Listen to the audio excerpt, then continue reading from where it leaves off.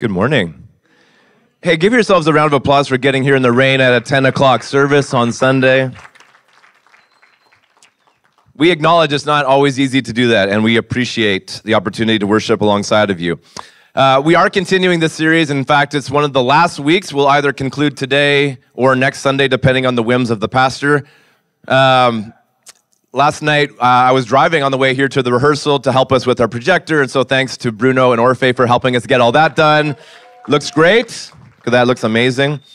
And it was dark. It was about 6 o'clock at night. It was getting darker. It was raining, and I was having trouble seeing because of the rain, because it was getting dark. I always find this time of year, it's like your eyes are trying to adjust, and for some reason, I always find this time of year a difficult time to drive. And what I discovered in that few minutes as we drove from NDG up here to this church is that I was grateful for my windshield wipers. And, you know, when you're driving, clarity is so important, isn't it? If you've been on the highway in the slush in the wintertime or in a rainstorm at dark and at dusk, windshield wipers can literally save your life and the lives of those that you're driving against, right? It feels like you're in a competition sometimes. So clarity is so important. It's important when you're driving. Clarity is so important when you're dating. Isn't that true? Is this just a hookup or is this something has long-term promise? And you don't have to look at the partner beside you to understand that, right? Clarity is important when you're driving. Clarity is important when you're dating. Clarity is important for your parenting. Clarity is important for your finances. And today, I want to help us clarify why it is that the Christian faith is so important. And this passage that we're going to read today is arguably one of the most important passages in the whole Bible about the clarity of God's love, about the problem of sin and the pervasiveness of sin, the slipperiness of sin, if I could say it that way. God's love, sin, and God's grace. This passage is a beloved passage, and it is an opportunity to really transform our understanding. Without exaggeration, this passage has saved marriages. This passage has saved parents and kids. This passage has literally saved lives from those who have suicide ideation. And so with a lot of promise, right, this passage is incredibly important. This passage has been described as, if you picture the scriptures as a beautiful lake that you're looking at, this particular passage that we're going to look at today together is like that one place in the lake where you can see all the way to the bottom. This passage clarifies the grace of God, the love of God, and the problem of sin, unlike probably any other passage of Scripture. And because of the weight of everything I just said, can we bow for a moment? Because I know, as Yancey said, some of us have struggles and worries and anxieties that's going to prevent us from fully listening. And for those of us here today, this message is slippery. It's easy for us to say, yeah, I got this. And in fact, Jesus is going to address that. And so can we bow for a moment and ask that God would wake us up, that he would give us a shot of spiritual caffeine, open up our hearts, open up our minds, open up our hearts to the possibilities of understanding the gospel, the beautiful gospel, the good news of Jesus in a way that we've never understood before. Does that sound good? Father, we bow. We bow our hearts, we bow our heads, we bow our eyes. We ask that you would fill us with your wisdom. We ask that you would open up our hearts to understand the depth, the height, the riches of your love in a way that we've never fully grasped before. God, this subject truly is slippery. It's easy for us to miss it. And so I pray that your words would come through, that my words would fall to the floor and it would be your words that we hear today. God, open up our eyes, open up our hearts, and I pray that we would all leave transformed, fully in love with you and fully understanding the grace of God that is available to us in Christ Jesus. And we pray this in your name. Amen. So let's go together to look at a passage that talks about the love of God. A story about two sons who had two very different approaches to get happiness. A father with two sons who had very different, opposite, you might say, approaches of how to be happy, how to live the good life, how to do everything that we're trying to do, how to be happy, how to have a good life. These two sons exemplify two very different approaches to do that. We're going to be together in Luke chapter 15, starting in verse 11. Luke 15. You can follow along on your smartphone or on the screen behind me. If you are of the Portuguese persuasion or Spanish persuasion or Francais persuasion, you can follow along on your own language. Maybe one day we'll have an opportunity to put all the languages up there. It might take a lot of slides. Let's listen together. This story. This is the parable of Jesus. Again, it's one of the few passages of Scripture where we can see all the way to the bottom. May God give us grace to understand together. Jesus continued, "There was a man who had 2 sons. The younger son said to his father, 'Father, give me my share of the estate.' And so he divided his property between them. Not long after that, the younger son got together all that he had. He set off to a distant country and there squandered his wealth in wild living. After he had spent everything, there was a severe famine in that whole country, and he began to be in need. So he went and he hired himself out to a citizen of that country who sent him to his fields to feed pigs. He longed to fill his stomach with the pods that the pigs were eating, but no one gave him anything. When he came to his senses, he said, How many of my father's hired servants have food to spare? And here I am, starving to death. I will set out and go back to my father and say to him, Father, I have sinned against heaven and against you. I am no longer worthy to be called your son. So make me like one of your hired servants. And so he got up and he went to his father. But while he was still a long way off, his father saw him and was filled with He ran to his son, threw his arms around him, and he kissed him. The son said to the father, Father, I have sinned against heaven and against you. I am no longer worthy to be called your son. But the father said to his servants, Quick, bring the best robe and put it on and put a ring on his finger and sandals on his feet. Bring the fatted calf and kill it. Let's have a feast and celebrate. For this son of mine was dead and he's alive again. He was lost and now is found. And so they began to celebrate.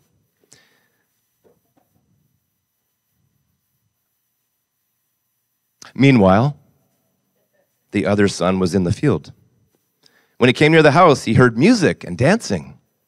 And so he called to one of his servants and he asked him what was going on. Oh, your brother has come, he replied, and your father has killed the fatted calf because he has him back safe and sound. The older brother became angry and he refused to go in. So his father went out and pleaded with them. But the older brother answered his father, Look, all these years I've been slaving for you and never disobeyed your orders. Yet you never gave me even a young goat so I could celebrate with my friends. But when this son of yours, who has squandered your property with prostitutes, comes home, you kill the fatted calf for him. My son, you are always with me, and everything I have is yours. But we had to celebrate and be glad because this brother of yours was dead and is alive again. He was lost and is found. This is the story of Jesus. This is the word of the Lord for us today. Before we say amen, which brother are you in the story? And before you answer too quickly, most church people are the older brother. Most church people, in fact, in the audience of Jesus, why he told this whole story to begin with, and if you go back, I would love for you to spend your afternoon pausing Netflix and instead open up Luke 15.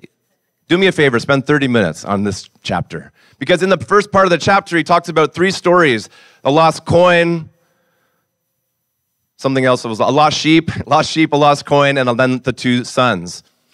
And this passage has been wrongly described as the parable of the prodigal son. In fact, it's the parable of the prodigal God, or the parable of the prodigal father. Because this story is actually not about the prodigal son, it's not about the older son, it's about God. It's about the heart of the Father. And in this audience that Jesus was telling this very story, he was gathered around religious people like us, people that get up early and go to the 10 o'clock service. Now, the 11:30, that's when the younger brothers will show up. You guys are the older brothers, so we can laugh at them because they're sleeping off their hangovers from last night. I'm just kidding, I think mostly. But it's truthfully, I'm a recovering older brother spiritually, but I'm actually an older brother physically. I have 3 younger brothers, and as it is physically, a lot of times that lines up spiritually, that those of us who are older brothers and older sisters, raise your hand with a lot of pride. After I said all those horrible things about older brothers, right? We're amazing, the older brothers and the older sisters. We carry a lot of weight in the family. Come on, we are like a surrogate parent to our parents. We are the bridge from the parents to the kids. My mom is here from Ottawa, by the way, on the front row. So everything I'm saying, she can corroborate, and yeah, we can clap for my mom today. Yeah. Mom's gonna keep me in check today, but Mom was a good delegator because she helped me to learn how to change diapers of my younger brothers at times and set a good example. It was always said to me, Christopher, that's when she's saying something serious, when I'm in trouble, Christopher, make sure that you do this and do this. Set a good example, Christopher, for your younger brothers. I'm like, okay, Mom, I'll do it. And my son Sterling's on the front row, and he's an older brother, and then Kingston is the opposite. So, just like my brothers, Rob, Stu, and Ted, they got away with a lot of different stuff. They had different bedtimes. I had to go to bed at 7. My younger brothers got to go to bed at 10 o'clock. And it's the same in our family, too. Man, we had it rough, don't we, older brothers and sisters? Man, we had it rough. But we also got the first change of clothes. We got the new clothes. We got the new this. We got the energy of our parents. At some point, the parents are just like, whatever, get yourself to school. Do your own lunch, right? After a couple of kids, you just wear out. So anyway, I want to define for us the word prodigal. It's important. And I don't have a slide for this, unfortunately, so you have to really listen carefully. Because when we think about the word prodigal or prodigal son, we think, well, wayward, or somebody who messes up, somebody who is, just doing something the wrong way. And actually, what the definition of prodigal is this. There's 2 definitions. It's to be recklessly extravagant. Prodigal means to be recklessly extravagant, or the second definition, to spend until you have nothing left. And so the prodigal son was not prodigal because he was lost and did all those crazy things. He was prodigal because he recklessly was extravagant in the wealth of his father, and he spent until he had literally nothing left. And that's why he had to, as a Jewish person, eat the food and try to eat the food of pigs. Now, it's really difficult for us to understand all the cultural nuances of this story, but this is a Jewish audience that could not be in the presence of pigs. Okay, that's one thing. In the story, it's also essential that as Westerners, that we understand more of an Eastern mindset, a Middle Eastern mindset. And that's imperative to understand why this story was such a dishonor to this father. Now, even as Westerners, as someone from Ottawa or from Montreal or from Canada, we understand that this was very dishonorable to the father. But in an Eastern or a Middle Eastern mindset, for a younger son to say, I want your inheritance now, is basically the equivalent of saying, I prefer that you were dead so I could have your stuff now. That's what he was saying to his dad. I don't love you, I want your stuff. And what's interesting about this, another part of this story that we have to understand is that in the first century, in this Jewish way of life, in this culture, the older son, again, the younger, you're not going to like this. The older son had 2/3 of the estate, and the younger had 1/3 of the estate. And so for the father to give his younger prodigal son his estate, he had to sell property. He had to sell off his land and give him that 1/3 of the estate. And so the 2/3 now belongs to the older brother. So that's important that we understand those nuances before we get deeper into the story. So, which brother, which sister are you?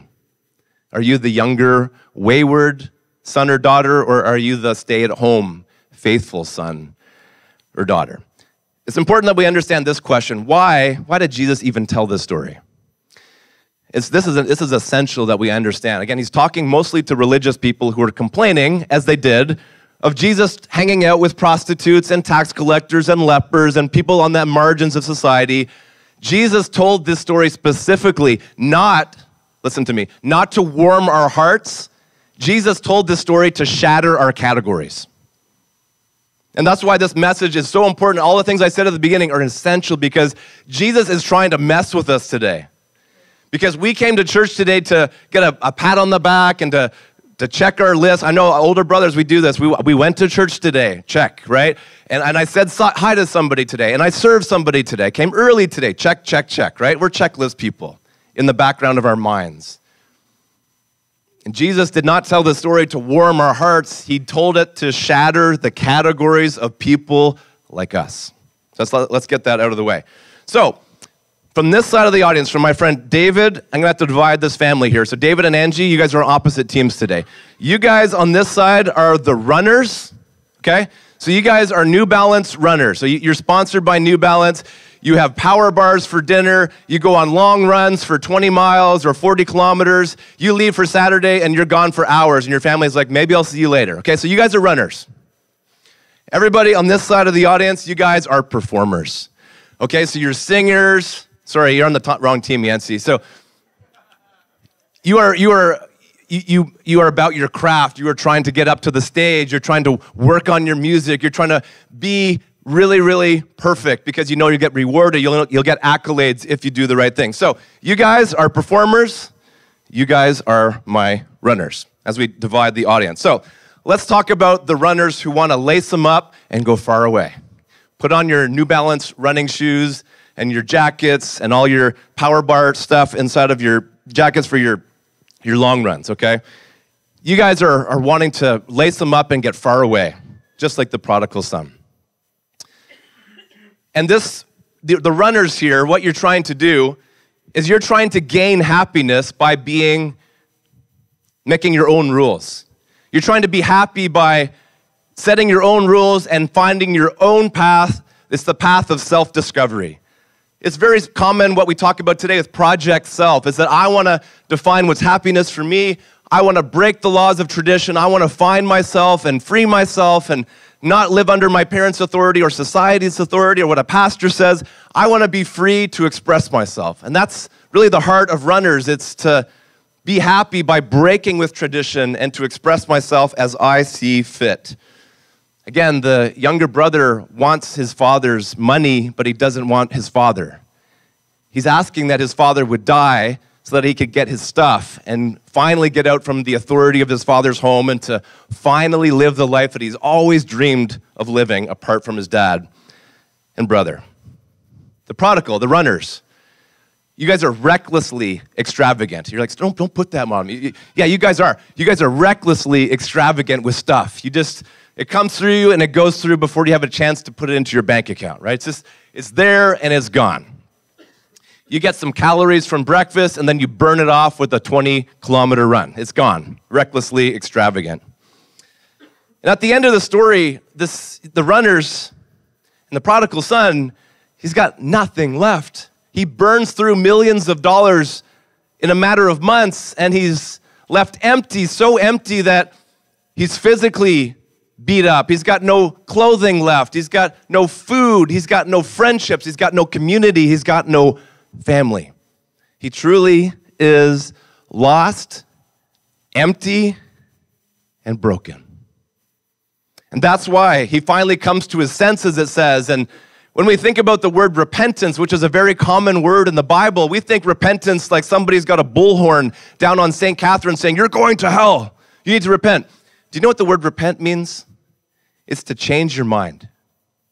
It's you're going one direction and then you repent and you go back to where you're supposed to go.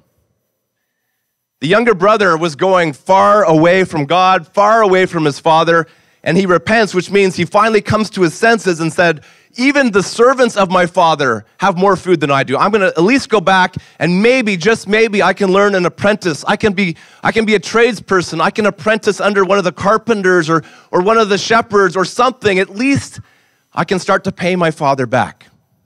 He repents. He comes home. On the other hand, the older brother, in contrast to the runner, he's the performer. And you know where the older brother goes? He goes very close to his dad. He stays in the field. He never wants to explore the world. He just wants to, if the runner wants to control the father and control his life by expressing himself and doing whatever he wants to do, the older brother also wants control. He wants to control the outcome by performing. That if I perform well enough, if I look good enough, if I keep myself close enough to the margins and close enough to my father, then I will gain the outcome that I want. And what is so surprising of this story is that neither brother, neither son actually loved the father. Both of them in their own way dishonored this good father. The prodigal did it by trying to take the money and spend it recklessly. And on the other hand, the older brother tried to control or manipulate his father by being good, by staying close, by being moral, by being tradition-focused. It's a very hard concept for us to understand. The performers, they want to get it right. They want to hit all the right notes. They want to get the applause. If the younger brother wants to get control by self-expression, the older brother wants to get control through his performance.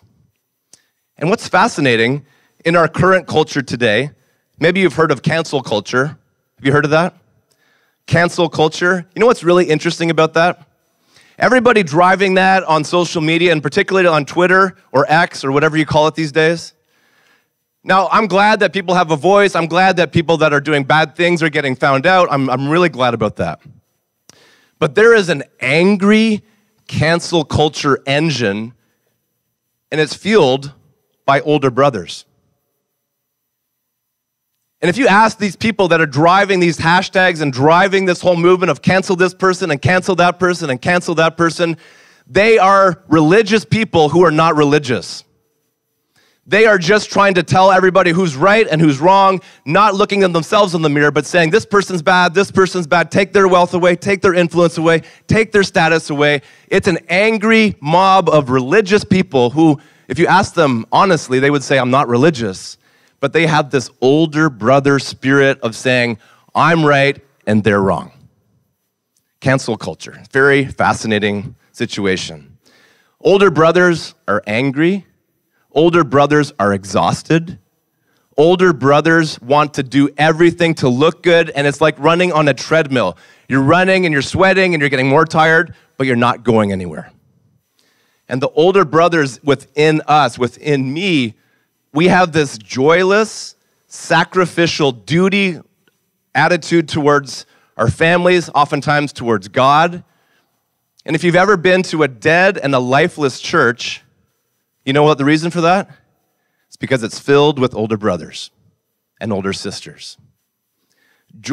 Joylessly performing religious rituals without the heart of God.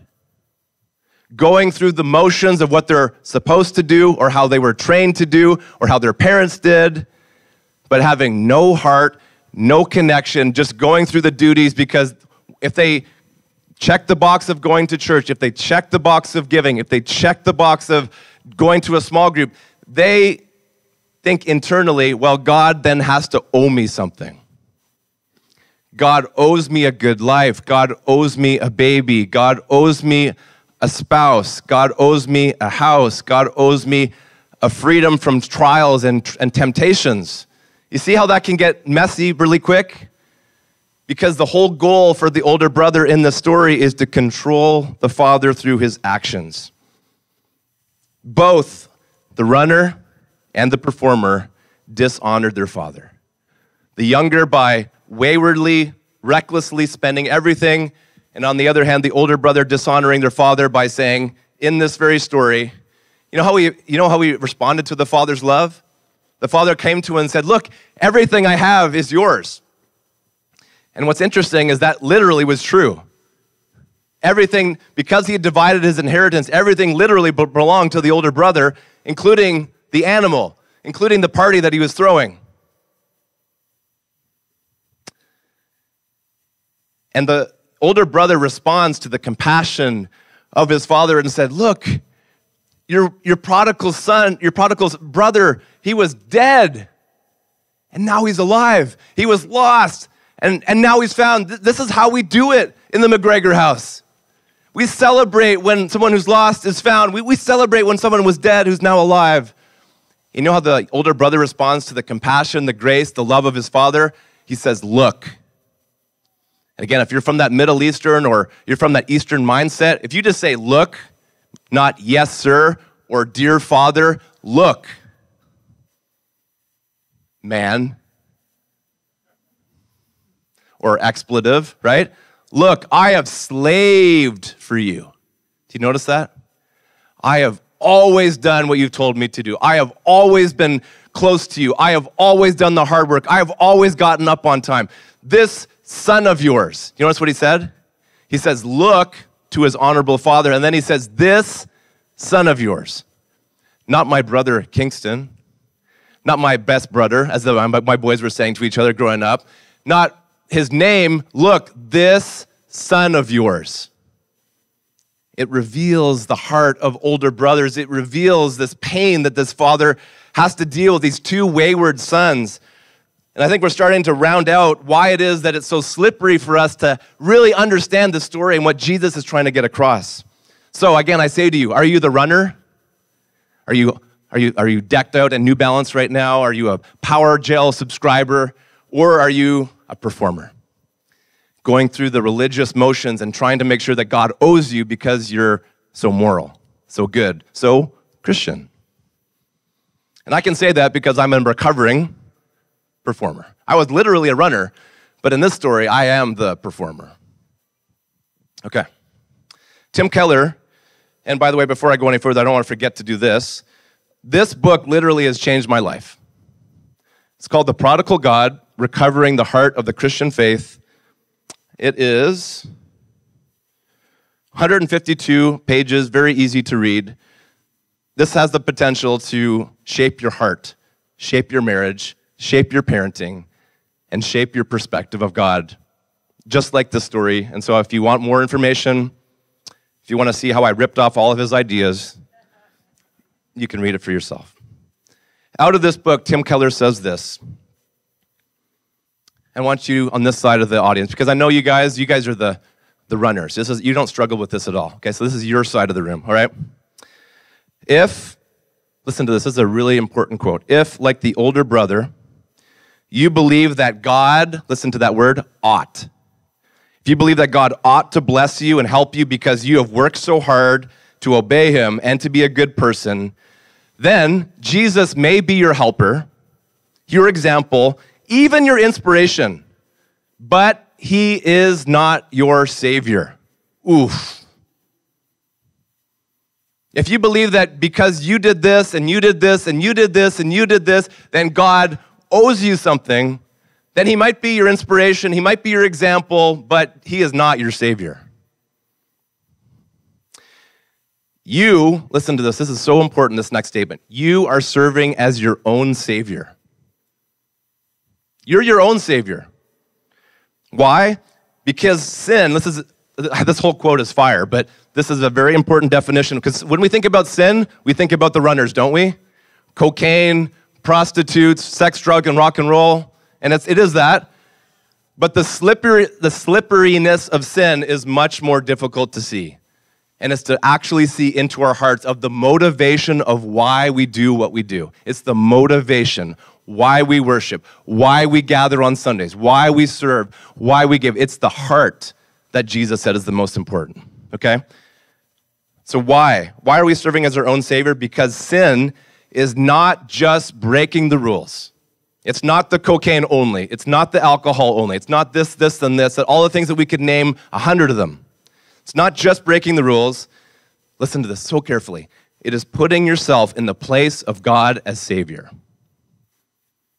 Lord and Judge. Just as each son sought to displace the authority of the Father in his own life. Do you see that? Jesus told a story about two kinds of people with two very different visions of happiness. One who tried to get happiness by self-expressing himself, and one by worshiping himself. One by looking on the outside like he had done everything as Jesus asked him to do, but not doing it out of his heart of worship or not doing it out of gratitude, but simply trying to get God to owe him something or his father to owe him something. Look, this son of yours, you never even gave me a goat to celebrate. And I haven't had goat lately, but apparently that's a delicacy in the first century, right? I never even got a goat. But when this son of yours, again, not my brother, when this wayward son of yours came home, he got a feast. In the first century, it was very rare to have meat, perhaps 3 times a year, 4 times a year. In the McGregor house, we do it differently. We have lots of meat. John Ortberg, a pastor in California, says this, and this is another helping us to refine the word prodigal. The word prodigal is not waywardness. The prodigal is someone who is recklessly spending everything to the max, okay? John Ortberg says this is the story of a father whose heart is extravagant, wasteful. This father is wasteful and extreme and willing to spend all of his money to throw a party for his rebellious younger son. The younger son and the father have something in common. Listen to this. They are both lavish. One with money. What does that next part say? And the other with grace. And that's why the story is not the prodigal son, it's the prodigal father. The prodigal son was wasteful with money, and the prodigal father was wasteful with his grace. You see, God's grace is free, but it's not cheap. It cost his one and only son to die on the cross, to be executed for us. Amen? Grace is not free. Grace is free, but it's not cheap. Listen to this next part. We belong to a spendthrift God who foolishly, lavishly, wastefully spends his grace on people like you, yeah, and people like me, who do not deserve it, who cannot earn it, and can never pay him back. That's the definition of a bad investment. To give money to someone who can't pay you back. Never lend money to family, and never lend money to someone who can't pay you back. Those are 2 good rules of money. We're going to talk about that in November. So God is lavishly, wasteful with his grace, spending it extravagantly on people like you, the runners, and you, the performers, and yeah, pastors like me. People who do not deserve it, cannot earn it, can never pay him back, all that. He can say to us, listen to this, this is the heartbeat of God. This is the heartbeat of your Father in heaven. Welcome home, son. Welcome home, daughter. That's why Jesus was commissioned to pay with his life, with his death, so that you who were far off could be brought home. Welcome home, son. Welcome home, daughter. Welcome home, addict. Welcome home, abuser. Welcome home this. Welcome home that. I've missed you so much. The Father is rich, and he is prodigal with his grace. Do you see how this story, it's not about the son, it's not about the older son, it's about the heart of the Father. And the more Jesus taught, the more people were confused. Because it was the Pharisees of the day, the people who got it right, who wore the right clothing, who went to the right services, who knew how to pray the most and the most eloquently, that they were the furthest away from God. And on the other side, Jesus spent his time with those who were broken and lost and empty, those who were lepers and blind, and those who were on the outside, on the margins of society. And it was to those people that he said, come and see. But Jesus is lovingly and graciously and compassionately pleading with his audience, stop performing. Stop basing your relationship with God on your performance and come and receive and drink freely from the grace of God. Get off the treadmill of performance. Get off the treadmill of trying to do everything to control your relationship with me. And instead, come and see, come and drink, come and eat, and you will be satisfied in me. Ephesians chapter 5, verses 1 and 2, in the Message translation, again, I don't have a slide for this, so please pay attention. Paul, talking about the grace of God, says this, watch what God does. Watch what God does. And then do it like children who learn proper behavior from their parents. I'm so grateful to have a godly mom. I get to walk in godliness because my mom modeled that for me. And those of you who have grandparents and uncles and aunts and parents who have laid the path in front of you, aren't you grateful for that legacy that you have? And parents, you have an awesome responsibility in front of you. Not to be perfect, but to point your son, to point your daughter to this prodigal father who is lavishly grace-filled and is willing to spend it all to bring your kids back. Watch what God does and then do it, like children who learn proper behavior from their parents. Mostly what God does is love you. Do you feel the love of God this morning? Some of you are just starting to get it, and that's okay. And you don't have to say yes. But when you think about God, do you think about God's love, or do you think about God judging? As we talked about last week, God will judge, and God will bring judgment, and God will bring, He's holy. All those things are true. But primarily, God's orientation is love. Do you feel the love and the approval of your Father today? God is love. Mostly what God does is love you. So keep company with Him and learn to live a life of love. Observe how Christ has loved us. His love was not cautious. Amen? If God's love was cautious, He would have never taken the Prince of Heaven, the Son of God, and executed Him. It was extravagant to the point of death that the Son went to the cross and the Father commissioned the Son to bleed out, to breathe His last breath, to extravagantly bring us back. He didn't love us in order to get something from us. Like every other relationship we have, it's always a transactional relationship, even in the best marriages, even with the best parents and kids relationship, even with people that you love as friends. God didn't do that just so that you would do something for Him. But He did it to give everything of Himself to us. And I want you to listen carefully, parents. Listen carefully, spouses. Listen carefully, those who are dating. Listen carefully, those who have fathers and grandfathers and aunts and uncles. Those of you who have neighbors and roommates. Love like that. Love extravagantly, not cautiously. A lot of us, we protect our time, protect our money, protect our influence, that we don't want to give away too much because then we'll get tired, or then we'll give away too much, we'll have nothing left. And I understand there's wisdom in there somewhere, but we've got to love extravagantly because God loved us like that. God so loved the world that He gave His only Son. When you're thinking about dinner parties, don't put out ramen. Ramen's great. Think about blessing your neighbor. Think about blessing the new immigrant family in your neighborhood. Think about extravagantly putting together a 3 or 5 or 7 course meal. Think about the details. Be extravagant in how you're hospitable.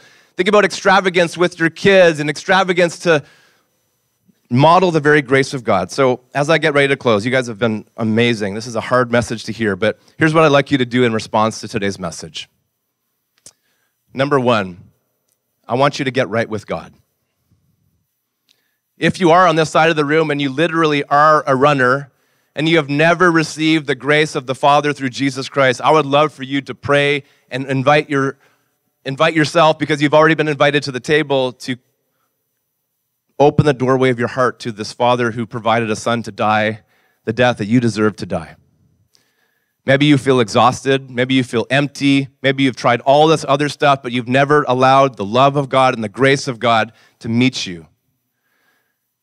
And on the other hand, maybe you're a performer. And this message is messing with you because for your whole life you thought, well, I go to church and I read my Bible when I can and I know Scripture and I do this and I do that, but maybe you've never actually opened up your heart and understood that you too desperately need the grace of God. Because at the end of the day, God's not going to look at your moral scorecard. He's going to ask this question: did you receive my Son? Did you open up your heart to my Son? Did you welcome His forgiveness? Did you welcome His grace? Did you worship my Son, or did you worship your rules and your tradition? So, if you're not right with God, would you take this opportunity. Jesus said, I stand at the door and knock.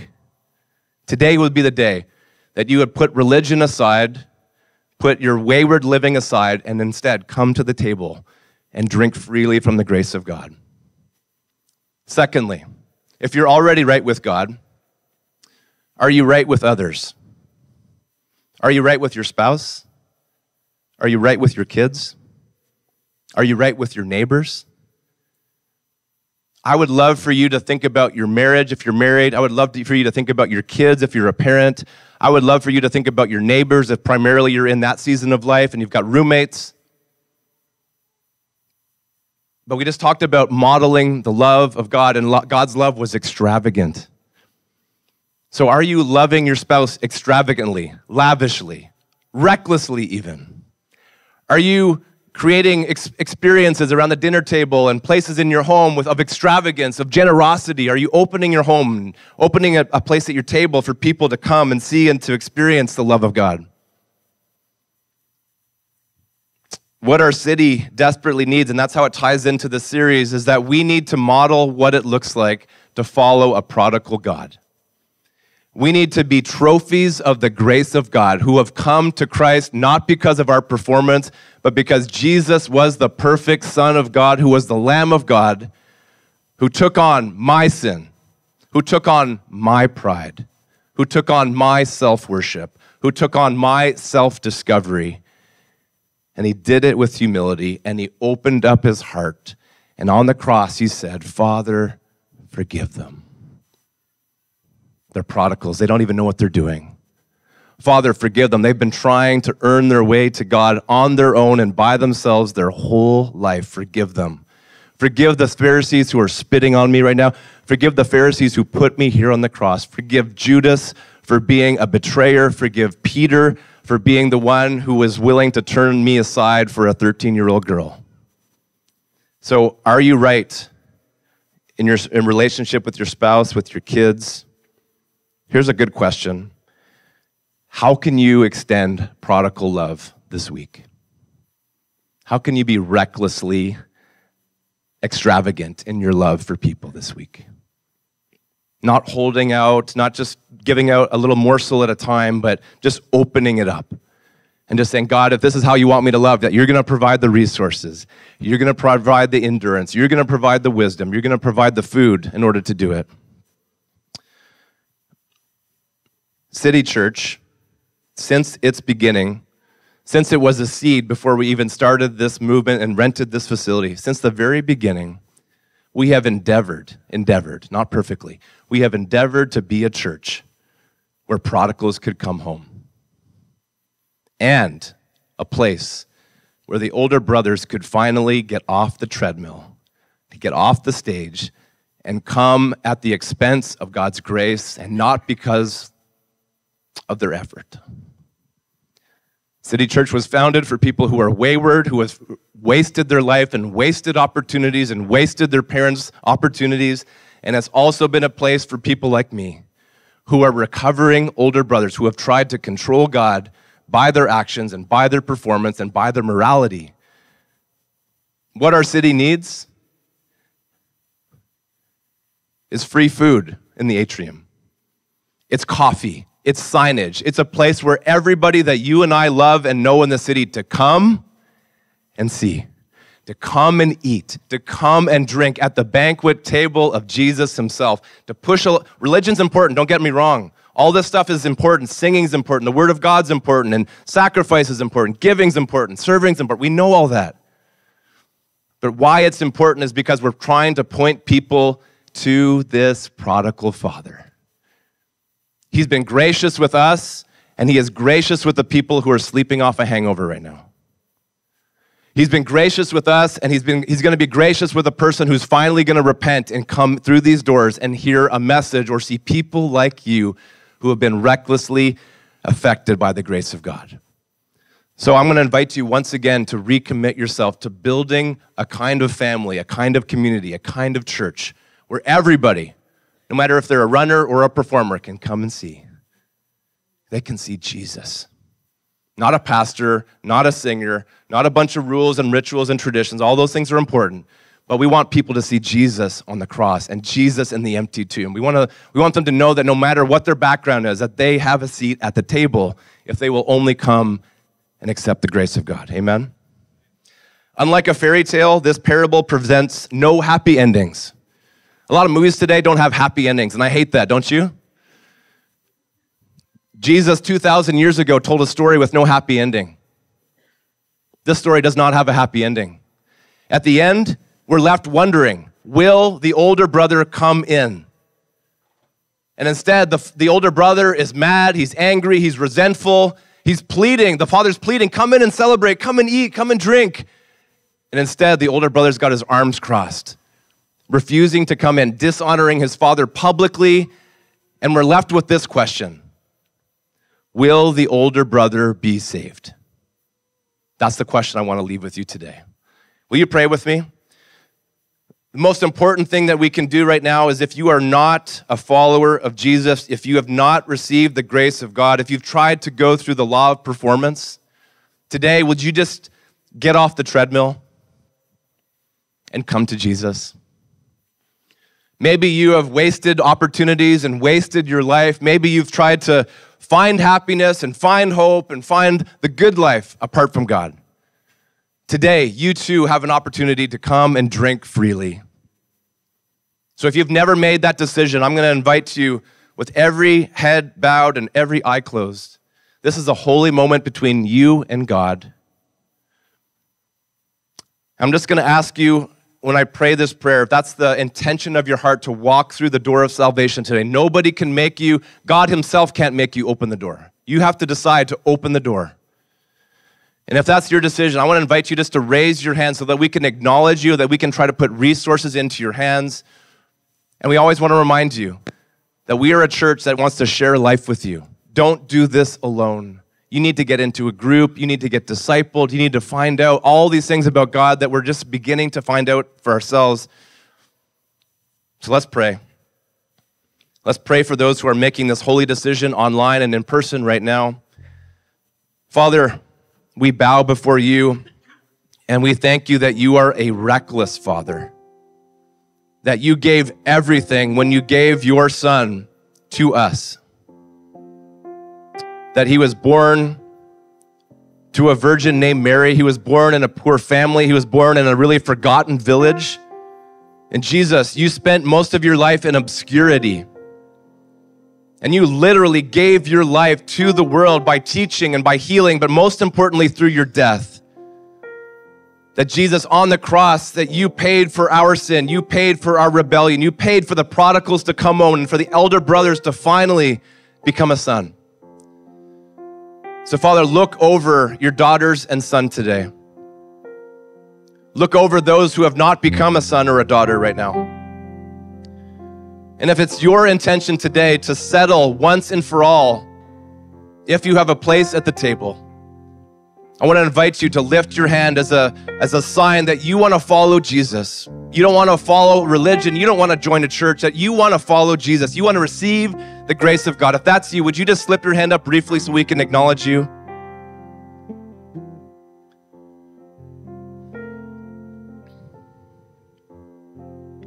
And God, for those of us that just needed this fresh reminder that, God, you're such a good Father. You're such a generous Father. Father, would you again open up our hearts to receive your grace? Would you help us to love like you do? Would you help us to have wisdom as parents to freely give? God, would you help us as spouses not to compare our spouses to another person or to wish they were different, but instead to love them exactly as you had made them? Help us to serve at home. Help us to serve at work. Help us to serve in our neighborhood. Father, would you create spaces in our homes and spaces at our tables to be lavishly generous, just, God, as you've been generous with us through Jesus Christ. Father, I pray that you would transform us as individuals so that as a church family together, we could bring heaven to Montreal. Heaven to Montreal around our dinner tables, around our homes, around this place where we worship freely every Sunday. God, we ask for grace for our next generation right now, that you would fill our kids with hearts to serve you. Not kids that feel like they have to perform, but kids that understand that, God, you freely gave and they can freely receive. God, give parents wisdom for those who have teenagers right now. God, it is difficult. It needs a tremendous amount of wisdom and endurance. So Father, help us as fathers, help us as mothers, help us as uncles and aunties and people here in this church to not try to manipulate our kids or control our kids through outward performance, but instead to point them to Jesus.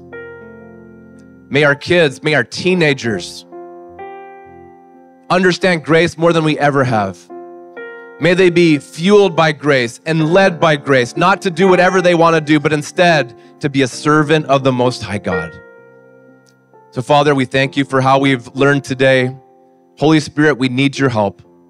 Jesus, you told us a story that the seeds of God, they can be easily taken away from Satan himself. And so we pray that every seed that was planted into the soil of our hearts, that God, that you would allow them to grow and harvest. I pray that they would be 30 or 60 or 100 times of what this message could ever do in 30 or 40 minutes. God, grow us to understand and appreciate grace. May it be the fuel in our veins. May it be the blood that pumps through our heart. May we be led and live by your grace. In Jesus' name, amen.